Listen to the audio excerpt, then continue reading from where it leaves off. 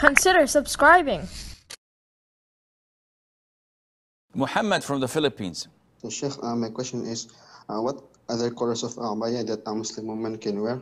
For example, is a color grade abaya permissible to wear for a Muslim woman? Colored abaya, and abaya, by the way, is the outer garment that a woman wears. So if a woman wears a shirt and a skirt, she has to wear an external dress covering her physique. And usually it is black, as black is the most conservative color that draws no attention and does not provoke any desire.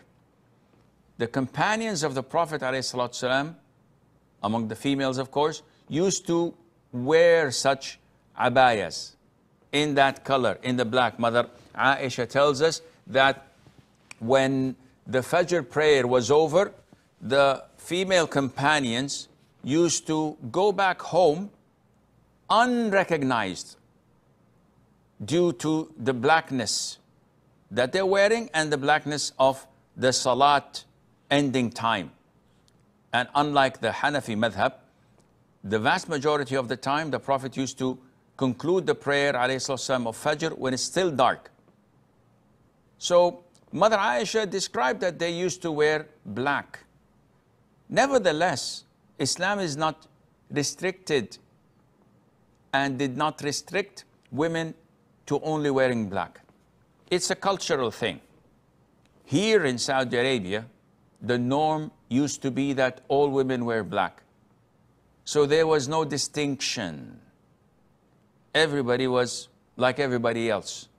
Nowadays, unfortunately, women have, I wouldn't say evolved like Darwinism, rather it's the opposite.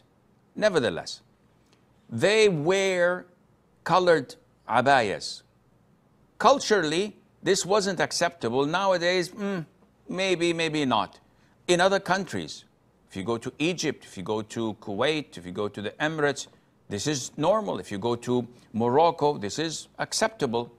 However, we have to be careful not to wear colors that would not be appropriate.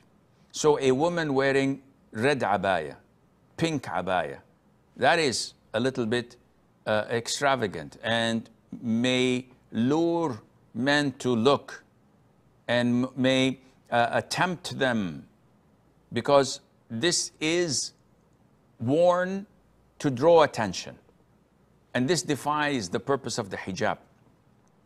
Wearing gray, dark blue, dark green, all of these are okay, inshallah, without any problem, and Allah Azza wa Jal knows best.